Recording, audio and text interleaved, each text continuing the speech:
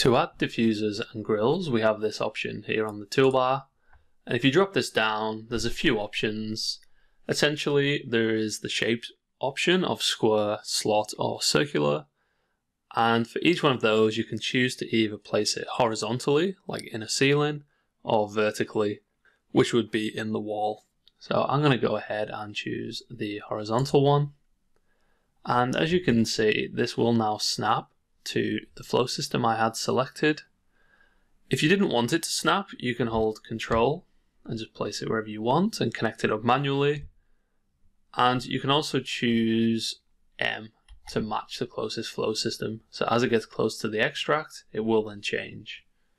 So you have the option of that. So wherever you want to place it, you can click, and by default, it will look to add the calculated flow rate to it. So you can see it was around 85, now it's nearly 43, and as we add another one, they will all split to be 28.5. The reason it's doing this is because if we click on the properties, they are just by default sharing the units. So each one shares it individually, and we can change that. So if we did 2, it then takes 2 out of 4 loads. If we ended up going, through them all and put right in 2, it's just going to split it evenly again. So just like this. There are other ways to do it, like maybe you've not done your flow rate calculations in h2x, so this wouldn't work. In that case, you could just manually enter your flow rate, so you could just say, yep, 5 liters per second. The others will update because they were still on the share units.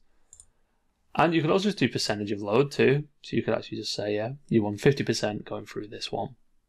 And other than that, the properties you have down here are you can change dimensions, and you can also override the zeta value that comes default, or you can just choose to put in a fixed pressure drop, like maybe 10 pascals.